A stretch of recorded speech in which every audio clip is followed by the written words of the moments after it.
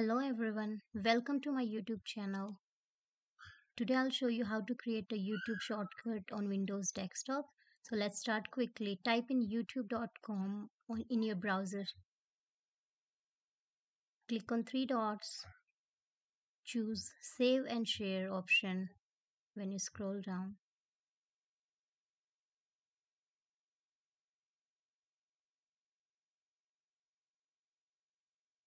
Select Create Shortcut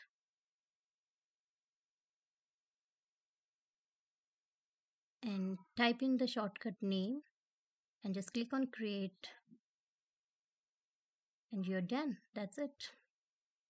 You can also say yes for this. It's gonna pin this YouTube app to your taskbar, or if you don't want, you can just choose no thanks.